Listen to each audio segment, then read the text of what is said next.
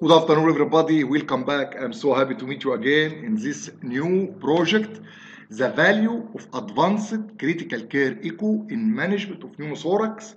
You will see really in this real case I recently saw, the great value of advanced critical care echo in management and in diagnosis and in evaluating and knowing exactly the size of pneumothorax, how and you know the best way to use ultrasound in assessment of pneumothorax in advanced way.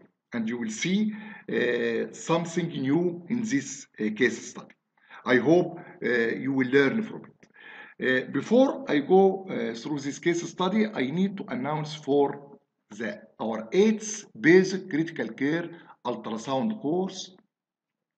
And in this time, it will be amazing and it will be very beneficial for everyone who need to master the critical care ultrasound, because we have not only 2 days like every time, but we have another third day will be in ICU, and you will learn the physical sonographic science on real patient.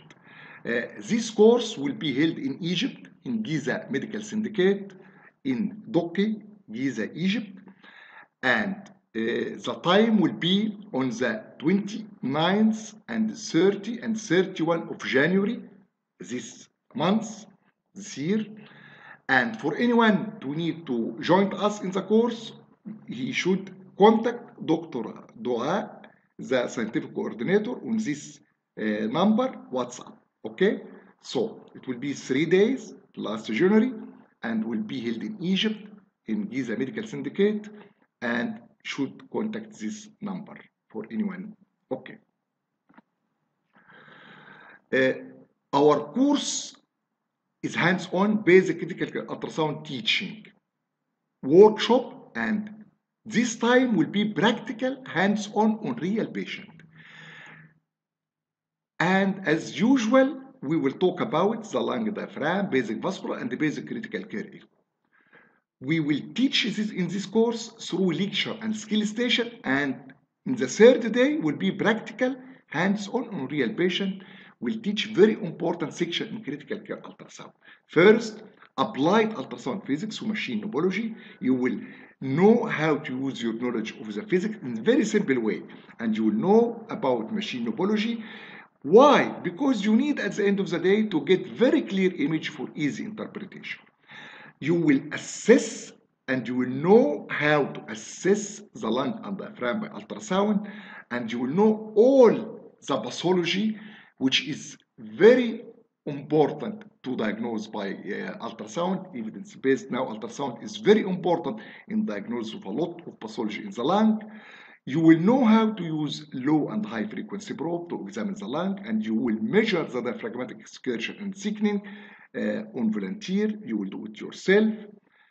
You will know about basic critical care echo. You will learn how to visually assess left ventricle, right ventricle, and where to look for pericardial effusion. You will measure the inferior vena cava collapsibility in very simple way. You will, we will teach you the basic critical care vascular ultrasound. You will localize the major central vein, radial artery by ultrasound machine. You will insert yourself the cannula under ultrasound guide in plane on simulators, phantom, which will simulate the real patient. You will also do a Fox compression test for diagnostic activity.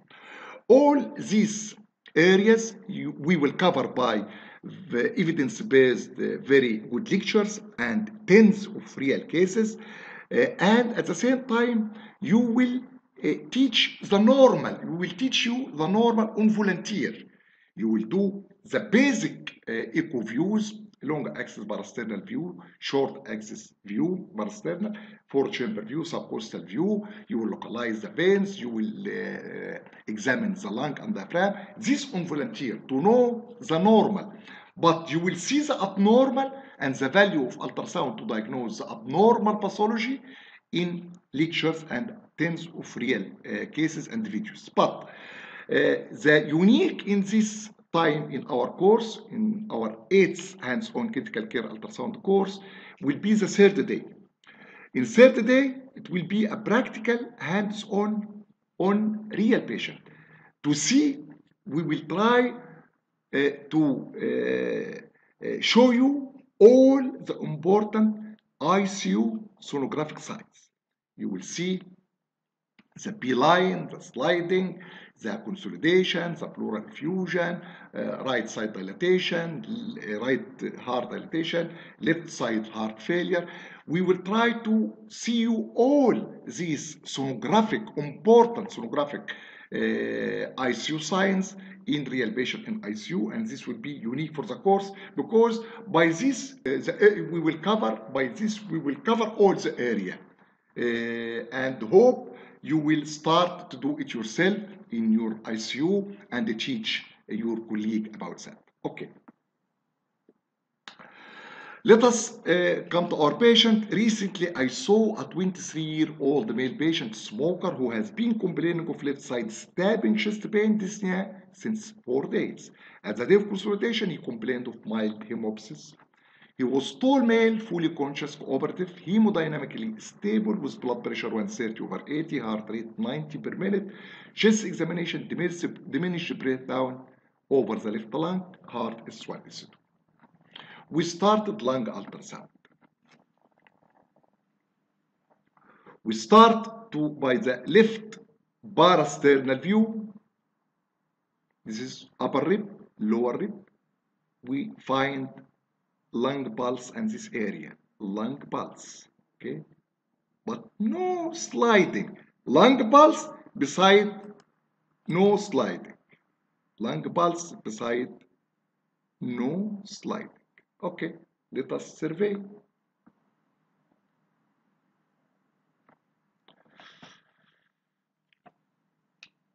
We go to the left upper mid-clavicular, no sliding. No sliding. You see? Lung pulse, but no sliding here, no sliding at all. And we did M mode, it's barcode. Mid-clavicular, left upper mid-clavicular barcode. So it's going with, could be pneumothorax.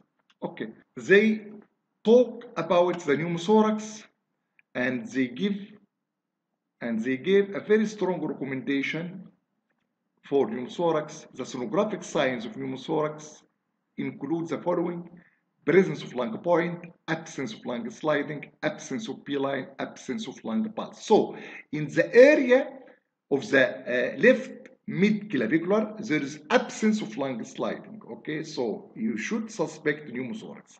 But there is another strong level A recommendation which says that in supine patients, the sonographic technique consists of exploration of the least gravitational dependent area progressing more laterally. What does it mean? Okay, if you see in the left mid-clavicular area, no sliding, please. Once you pick up no sliding, as we pick it in our patient in left mid-clavicular, please go with your high-frequency probe around the lung from parasternal to mid-clavicular, anterior axillary, mid-axillary, posterior axillary, and turn your patient to the side to complete the scanning by looking at the scapular line and the paravertebral line.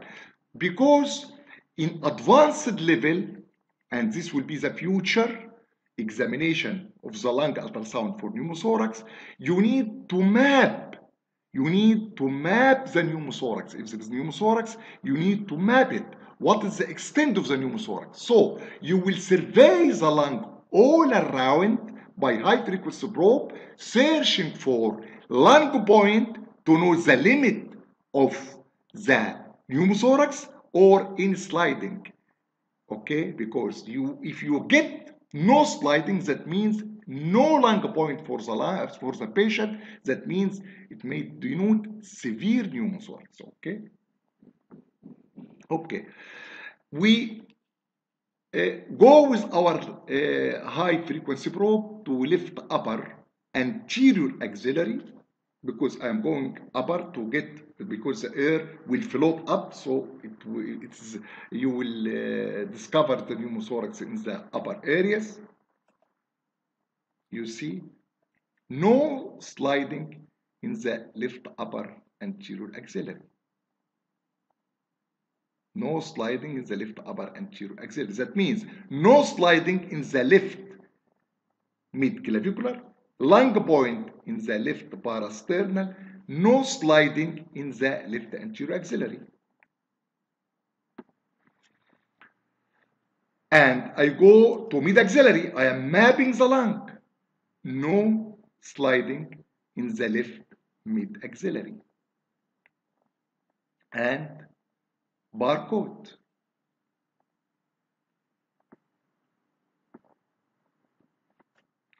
I go to the posterior axillary. No sliding in the posterior axillary. No sliding. Just humping. No sliding in the left posterior axillary. And barcode. I turn the patient to the right side and examine at the scapular line.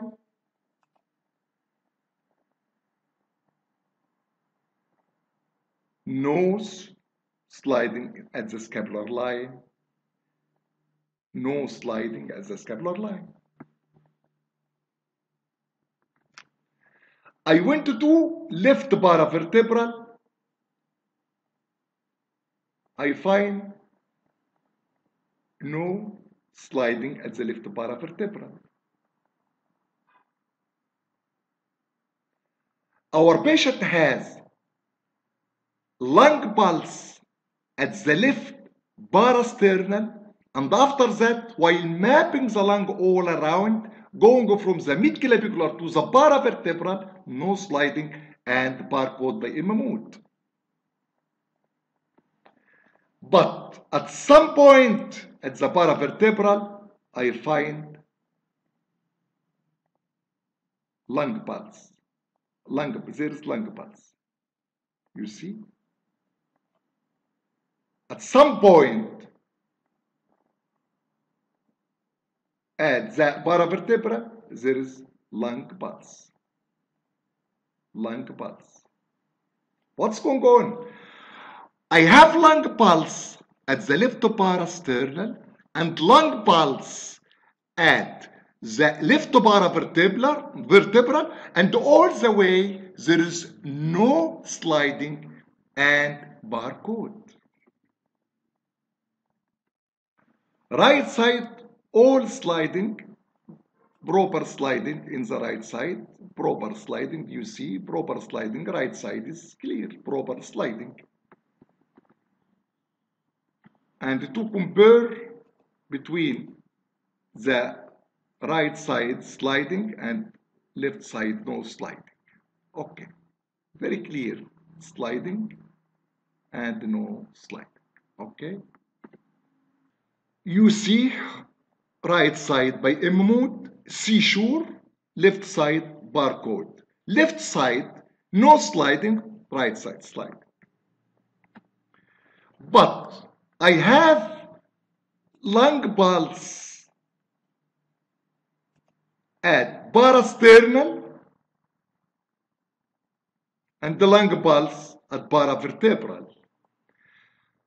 I have anterior lung pulse and posterior lung pulse, and in between pneumothorax. What is the explanation of that? I give you time to think and send me your opinion. I have anterior lung pulse, posterior lung pulse, and in between pneumothorax. I am waiting for your opinion, and I will give you in the next slide the diagnosis. You see, our patient has severe pneumothorax by X-ray here, and the lung collapsed and shifted medially here. So, the heart pulsation, use this collapsed lung to send the pulsation anteriorly and posteriorly and give lung pulse, and in between there is pneumothorax. It's very interesting case really, and this is the only explanation I have. This collapsed lung transmits the cardiac pulsation in this area in the center, parasternal and paravertebral. So we can say bilateral lung pulse, anterior and posterior, without any sliding, denoting severe pneumothorax. We may say that. I believe it is a strange case, and it is very interesting case, and I hope you enjoy it. And if any comment, please send to me. Thank you. Bye bye.